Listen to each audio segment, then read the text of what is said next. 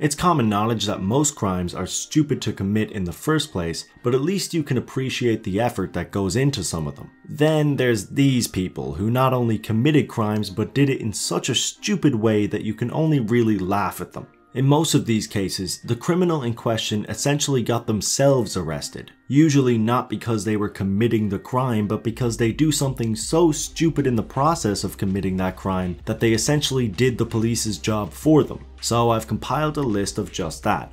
So sit back, relax, grab a banana, and join me for the 10 stupidest criminals in history. Number 10 is Jeff Waters. Jeff Waters wanted to get some money to start an Italian restaurant. In fact, he wanted it to be the greatest Italian restaurant on earth. So much so that it would be 80 million square feet and it would be able to accommodate 30 million customers at once. Well, that is ambitious, but how is he going to pull it off? Easy. Jeff Waters decided to go to a local Bank of America where he tried to cash in a check for $368 billion. Seems legit. For some bizarre reason, the bank didn't actually have almost $500 billion in the building, and they were also a tad bit suspicious about this check. So they called the police and it turns out that the check was fake. What? Are you serious? No. Apparently Jeff had purchased the check off a homeless man for $100 and he had stated that it could be cashed for any amount of money. Unfortunately for Jeff, this was unsuccessful and he was later arrested. Number 9 is Nicasia James. Nicasia James seemed pretty confident that she was going to get caught for the crime that she had committed, but solidified that when she confessed on Facebook. She made this post, which essentially said that after her and her boyfriend had gotten into a dispute, she stabbed and killed him. After she left her house, her boyfriend managed to stay alive long enough to call the police and tell them what she had done. By the time the police arrived, he was already dead. Nicasia was later found and arrested, and this Facebook post was used as a crucial piece of evidence in her conviction.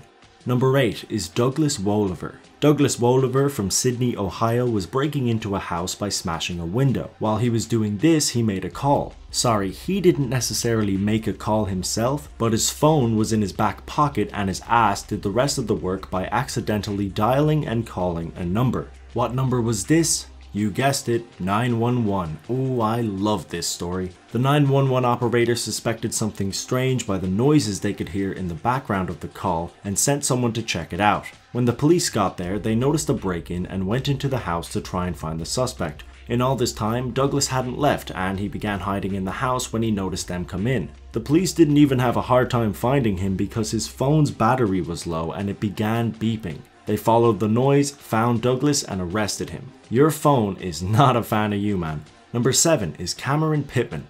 Cameron Pittman had successfully robbed a convenience store in the past and decided to try his luck for a second time. On this occasion, Pittman walked into a convenience store with a PlayStation controller in his pocket and tried to convince the cashier that it was a gun. Whether the cashier believed that it was or not is something that remains unclear, but at that moment a police officer walked in and arrested him. Maybe Cameron could have pulled it off, we'll never know, but either way the police had it under control. Haha, get it?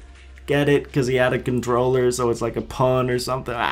Number 6 is Matthew McNally and Joey Miller. Usually when criminals are committing a robbery, they tend to wear a mask in order to conceal their identity. These two guys kind of did that when they were robbing an apartment, but they didn't really wear masks, they kind of just colored their faces with permanent marker. They were drunk at the time, but honestly that still doesn't excuse it. I mean, this is a bit ridiculous, right? Come on. They were later arrested and it wasn't that difficult to find them because they were driving around drunk wearing permanent marker on their faces. Good job, lads. Well done. You've really earned it. Well done.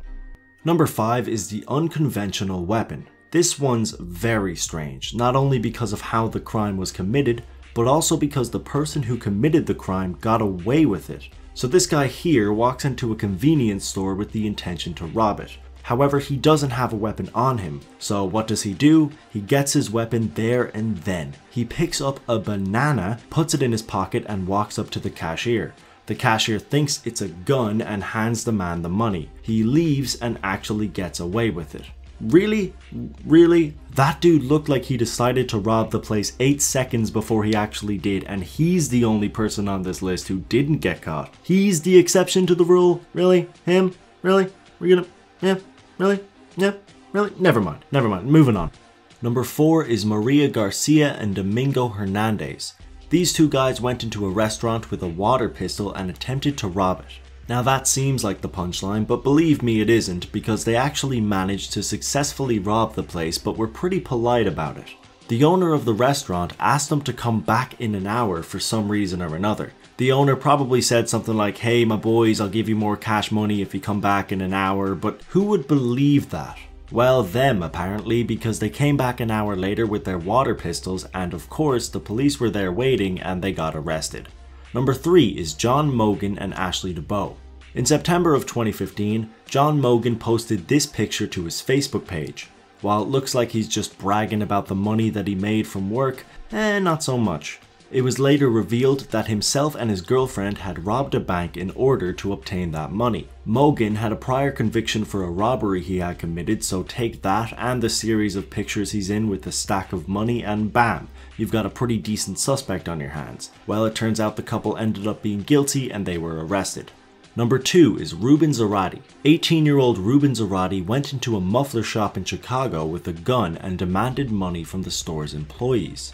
Alright, good start Ruben. As far as crimes go, this isn't too stupid so far. I mean, a muffler shop is a bit strange, not gonna lie to you, but at least you're not going in there with a banana.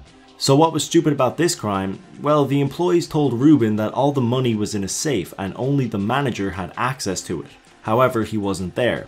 So they told Ruben to come back in an hour and the manager would be there to give him the money. And Ruben actually came back. Ruben, you were doing so well, buddy. Come on, you let me down on this one. Of course, the police were there by the time he had returned. They engaged in a brief shootout and Ruben was eventually apprehended. Number 1 is Trevor Jones. In 2011, Trevor Jones had broken into a house with the intention to rob it. He parked his getaway vehicle outside of the house and eventually the owner of the home came back and noticed the car because it was on and the keys were still in it. The owner went into the car, turned it off and took the keys out as she suspected something suspicious was going on. Jones noticed that she had returned and also noticed his getaway vehicle was unusable, so he ran like the wind and jumped into a small lake. The owner entered her house and noticed her laptop was on, and I swear, I cannot make this up, this is legit. Trevor had left his Facebook logged in. Wow. The police were easily able to catch him that night because they knew his identity, and of course he was soaking wet because he jumped into a lake for some reason.